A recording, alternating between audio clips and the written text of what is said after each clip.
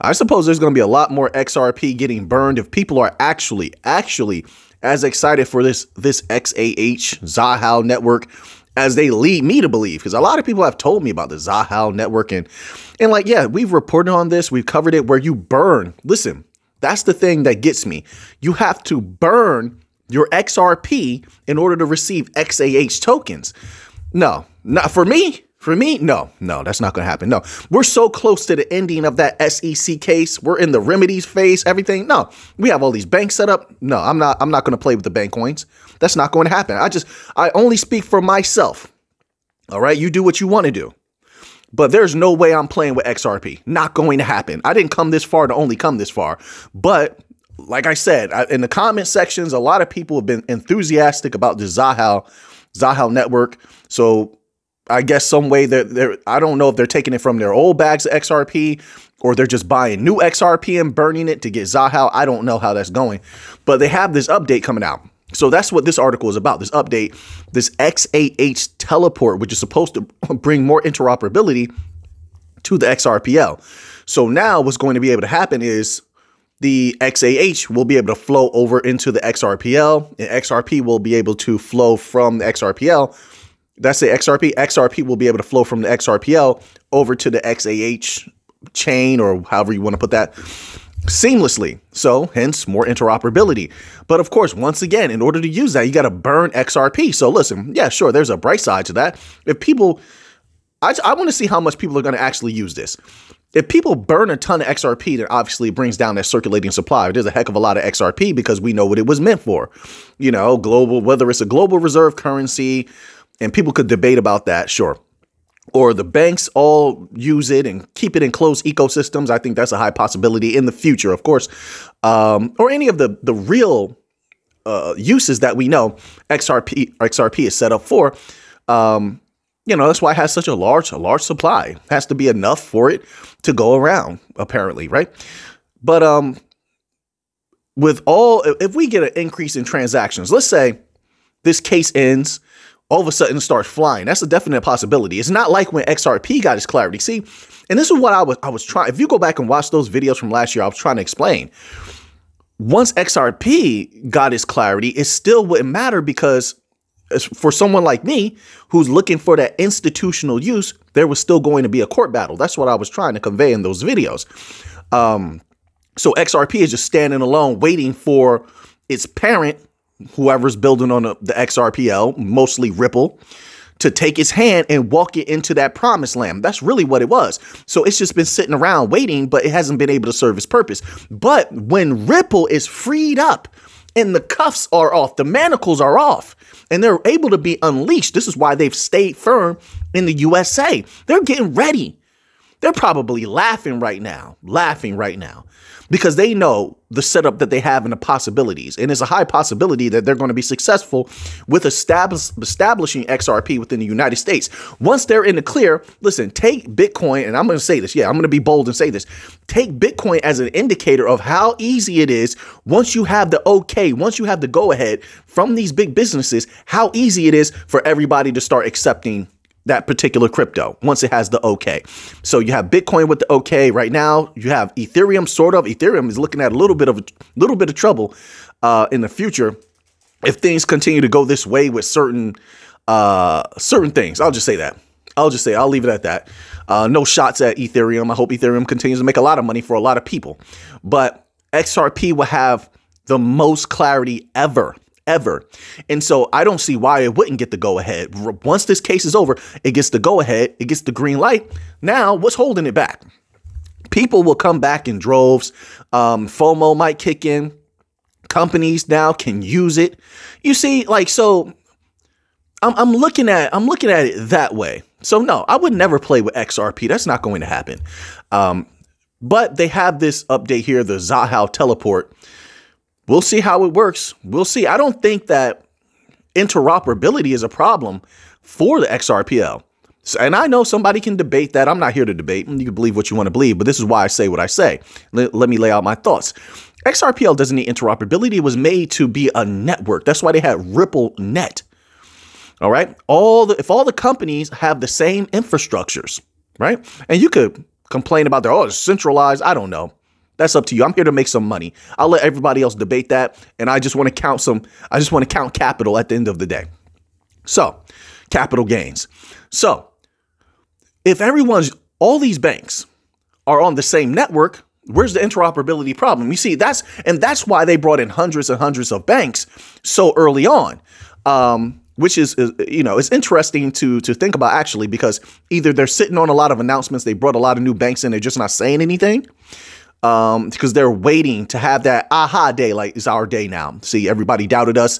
We're going to drop these announcements on your head, break your neck a little bit, make your head snap forward and backward with these announcements, or they did it a long time ago and they just been waiting. It's one of the two. If you're going to compete with a system like Swift, you have to do a hell of a lot of work early on.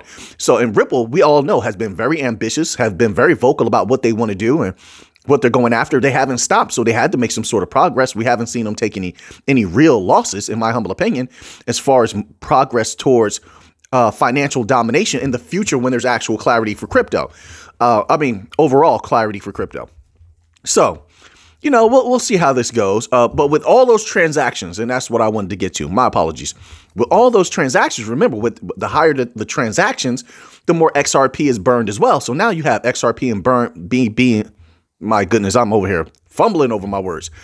XRP burned because of transactions. Then you have XRP being burned for people who want to participate in Zahal network. So like I said, I'm keeping my eye on it. We'll see how it all plays out. Then keep in mind, like I said, they have the native smart contracts coming up, things like that. So you have that coming out. Then you have Flare Network coming out with their smart contracts for XRP. That's going to be interesting. I don't care what anybody says. I'm very interested to see if Flare could pull this off. And once they do, how that's going to affect everything. Remember, they're having smart contracts on Flare for XRP, Bitcoin. It could be if they could pull that off, it's going to be a game changer. So what I'm watching for is a huge indicator of how impactful it could be is when those F assets, the testing of those F assets, the smart contracts, whatever, comes out of the test net and goes to the test drive network, which is Songbird. When those come out and they hit Songbird, I'm watching closely to see to the data that comes out on it. Is it working properly? Are the people satisfied with it? How hard does it hit? How hard does it hit Songbird? And then once it goes through Songbird, then they'll go to Flare. But the smart contract aspect of the bank coins is going to be so important, both to XLM and XRP. And that's another thing.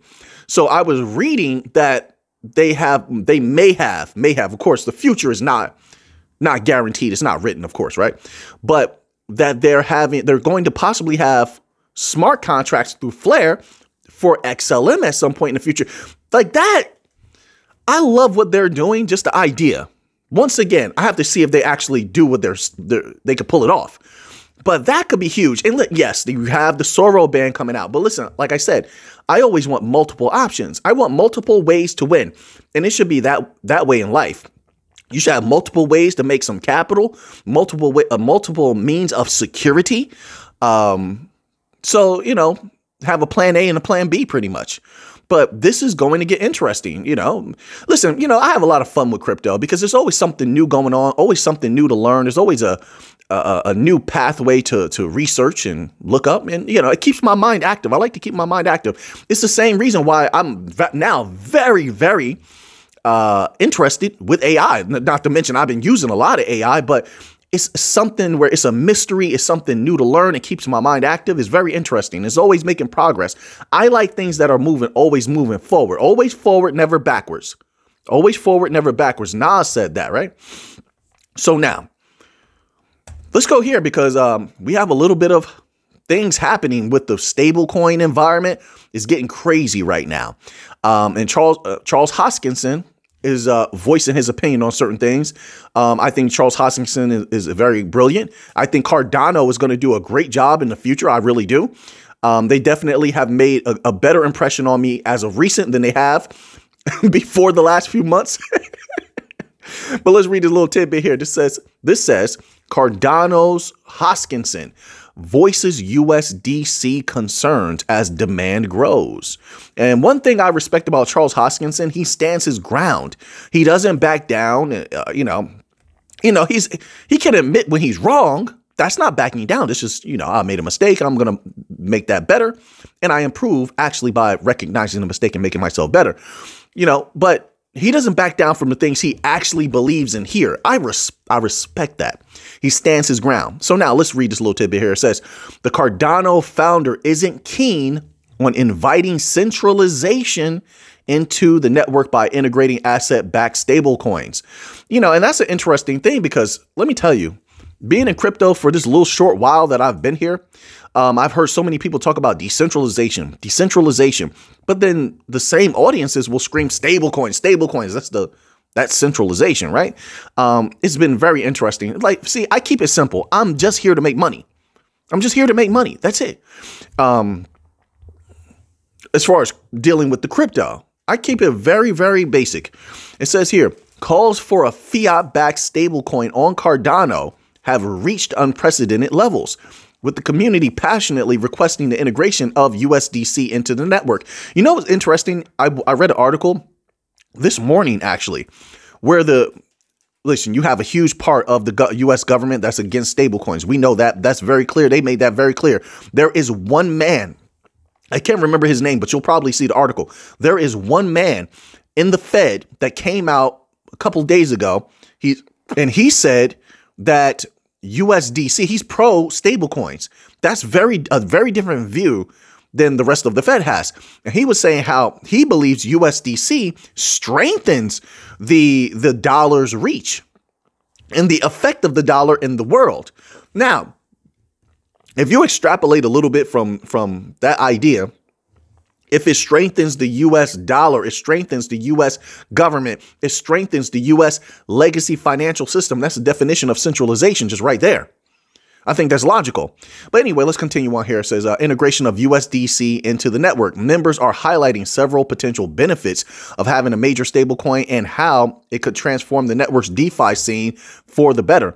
However, as demand grows for USDC, Cardano founder Charles Hoskinson's concerns have also begun to surface, particularly regarding centralization and the potential risk of surrendering too much power. He's absolutely correct. Absolutely correct. You see, Hoskinson is not like a lot of other utility coin leaders. He firmly believes in decentralization, firmly. And it's not a facade. It's not a gimmick. He really, really believes in that. As opposed to other, blockchains, like, let's say, for instance, like Stellar, and I love Stellar. And I believe in XLM, but they want to get close to the centralized powers. They want to get close to the United States government. They want to get close to the United Nations, WEF, the banks. So they have to embrace that aspect because those entities want nothing more than control. They want to have a little bit of impact there. And yeah, USDC is definitely a part of that arm, 100%. This is why Circle was trying to get so close to the Fed. Oh, Fed, here, hold our reserves, Fed. And I think the Fed denied them on that. But they've been doing everything that they can to become a part of that system. Charles Hoskinson and Cardano are not like that at all. I can say that honestly, at all. It says here, in a recent video titled, quote, legacy is eating crypto. Then I told people they were taking over. The legacy system is taking over crypto. Get your money while you can. Not financial advice. I'm not a financial advisor. But the time where retail controls crypto, I think it's almost at an end, really. To have that domination that retail used to have, no, it's coming to an end. And this is why I was saying before about retail needs to focus on controlling your kingdom, because all that infighting allowed the enemy to sneak right in the back door. All that infighting allowed them to take over little by little, quietly. They focused. They got they exacted their plan. But retail could have fought back much, much more if they really wanted it. But distraction, greed, that always will be the downfall of a large portion of mankind. It's not everybody. Some people are very focused out there, but I'm just talking about the majority. It says here, In a recent video titled "Legacy is Eating Crypto," Charles Hoskinson expressed concerns about the growing demand for USDC, warning that it could invite centralization into Cardano. It will. Hoskinson began by asserting that asset-backed stablecoins were, quote, problematic, unquote. Expanding on his view, Hoskinson noted that while stablecoins only represented 10% of the crypto market cap, USDT and USDC dominated on-chain volumes with a 70% transaction volume share. Think about that for a moment. Expressing his apprehension, the crypto pundit highlighted the regulatory risk of asset-backed stablecoins. And there are a lot of regulatory risks. You hear how the banks talk about them. Stablecoins are not stable. Every other week, there's a new document released on stablecoins not being stable. I've only heard that one person from the Fed in the last year say something positive about stablecoins. And people are finding that highly controversial within the government. It says, noting, they're letting us know, they're literally saying that. They don't agree with him. Noting they were regulated entities. This meant they were subject to laws and regulations that could affect holders if issuers were required to comply with local policies. With the USDC and USDT, holders are, for the most part, subject to what the U.S. government says, which makes a lot of sense. What he's saying and the angle he's playing. It's like, then what is the point of DeFi? What's the point of DeFi, right? It says, additionally, Hoskinson raised concerns about the potential divisiveness of asset-backed stablecoins in the event of blockchain forks, highlighting their influence over network decisions. Cardano founder added that algorithmic stablecoins were not subject to these issues. Yeah, but algorithmic stablecoins seem to be more problematic than the asset-backed ones, right?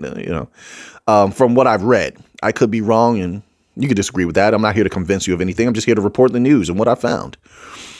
So then he goes in to defend algorithmic stablecoins, but we're going to skip that little part so we can get to a little bit more news today. I'm going to give you more news today. All right. So Solana.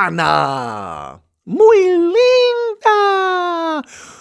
Beautiful, beautiful Solana. Expert hints on Solana's $140 potential as Cardano and new. Why do they always try to involve something else? Cardano, I respect. Keep it. It says, as Cardano and new meme coin rise. They always try to slide something in there so it's in your mind. Like they're trying to introduce this. It's like, why? What? I mean, I don't know.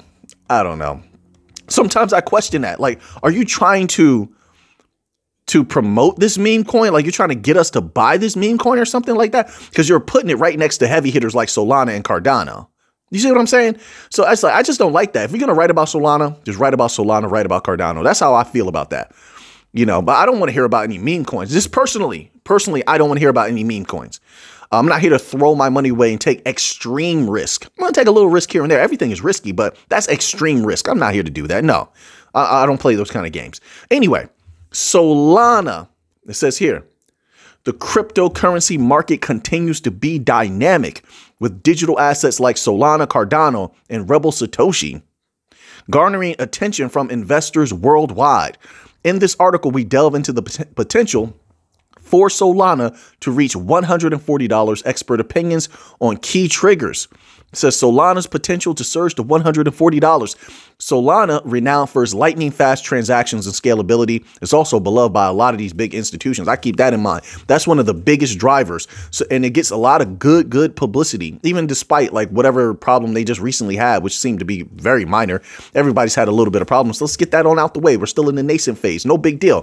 Solana still continues to be loved. And I tell you what, I respect it and I completely enjoy Solana and I believe in Solana. I do. It says has made significant strides. With its current price hovering around $111, we're still up majorly. I say we, but I really mean I, right? But I speak with the we quite often. Not financial advice. But Solana is up majorly from where we got in, right? Of course, there's been some profit taking, but nothing too major. It says experts speculate whether Sol could soar to $140 in the near future. I say it's possible. Guaranteed? No. Possible? Yes. Highly possible? Yes. The cryptocurrency's recent performance showcases a promising trajectory, with Sol trading at $111 and boasting a market cap of $49.2 billion. As it inches toward its yearly highs, traders' increasing confidence in Sol signals a potential bull run, aiming to establish a new all-time high in 2024. So now, a little bit more Solana news, because they've been on fire lately at that company. They're doing a good job over there, in my humble opinion. So this next article is titled Solana Mobile Processed Over $20 Million in Payments Using USDC with No Processing Fees. It says Solana Mobile, the Solana Labs subsidiary tasked with designing and producing Chapter 2, the upcoming Solana phone, received over $20 million in USDC payments without incurring processing fees during the phone's pre-order process. Anatoly Yakovenko, a co-founder of Solana Labs, explained this was possible using Shopify, which offers different plugins for building an e-store and processing cryptocurrency payments directly with Solana Pay. We might be talking about Shopify soon, because on one of my channels here, I'm going to start covering some other things. We're going to start covering some other things. We're going to get to the money in a bunch of different ways. Don't worry about it. I'm telling you. Just like on the other channel, we're covering AI. You use that AI, you can get to the money much easier. I'm telling you. Use these opportunities while they exist. So now let's move on here. And the Bitcoiners are going to try to pull something off while everybody is broke, desperate. You know, they need the money. And so profit taking is going to be heavy. That's why I say that. The people don't care about anything. They got to make that money, dinero. They got to make the dinero. So they're going to sell. So I want to see how this works out. This article is titled, Don't Sell to Larry. Larry Fink, BlackRock. Bitcoiners lampoon BlackRock as fund giants holdings surpass $6 billion. So they're telling people, hey, don't sell your Bitcoin. The Bitcoin halving is coming up. And that's easy to say until you look at the economics. See, I keep up with the economics. I think of myself as sort of an economist. I just don't cover, overall economic news anymore on the other channel like I used to. But the people can't afford apartments. They're barely affording food, right? This is what they're saying. I'm reading articles every day about this. They're barely affording food. They're getting their cars repossessed at all-time highs. Their children are coming back home to live with them. All of these bad things going on. They're having a hard time finding jobs, even though the government claims there's so many jobs, but the people are saying that they're having a hard time finding jobs. They're going to dozens, if not hundreds of interviews. Go look that up. And they're not getting anything. So you mean to tell me you believe that the people are not going to sell? That's why when I think about, or I hear anybody talking about like the bank coins or anything, and they're like, it's been a long road, it's getting hard and stuff like that. It's like, look, you got to make the best decisions for you. If you feel like you got to sell, and it's not financial advice, you may have to do that. You got to do what's best for you. Nobody knows what your family's going through, what you're going through. That capital's sitting there and it's being detrimental to your life. I wouldn't want anything to be detrimental to someone's life. They're going to have to sell so they can live. It's simple as that. And I think that's a big part of what's going on now, that a lot of people are not taking into account. They're not looking at what the rest of the people in the United States and the world are going through. And although some people, a good amount of them may be doing well, a huge swath of the regular population is not doing well. They're going to sell. They're going to buy. They're going to sell. They're only holding for a short time to make a little bit of gains. I was reading an article the other day. Somebody had purchased some sort of asset, and they were like, they purchased it. It went up a little bit. They sold it to buy groceries. You get what I'm saying? That's what's going on. So yeah, sure. It's easy to say, don't sell, don't sell. It's like times are getting real hard. Affordability of living is terrible. Wage growth has plummeted, even though inflation in a lot of different ways, and data and numbers do lie, because they tell you the story of whoever controls the numbers and who's going to verify it beyond them, since they're supposed to be the authority. But inflation in a lot of ways that are not taken into account when they put out that CPI and all that has been just skyrocketing. It's terrible. So sure, it's easy to tell people not to sell, but that's why I say people have to make their own decisions. They're going to sell. They're going to sell. So, but we'll see. We shall see. And once again, that cannibalization where the crypto community has just fought each other tooth and nail. People want out. It's not just holding it, the stress of it. A lot of people were involved in a lot of deeply in these communities that are just at war now. It's just constant stress being involved sometimes with crypto. This is what I'm hearing. And so it's not just having held for a long time. It's the stress of it all too. They just want to have that relief, sell, take their capital and go, so it's going to be interesting times coming up for crypto. I think overall it's going to be very good for those who know how to navigate these bloody shark waters that are coming up. And, we'll see how it works out. It says, don't sell.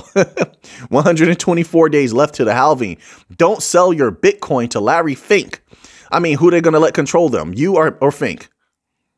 I mean, if let's say they don't sell and then Bitcoin plummets in price again. And that could definitely happen. Saying it's a slippery slope, but I get it. Some people just don't care. I'm different. I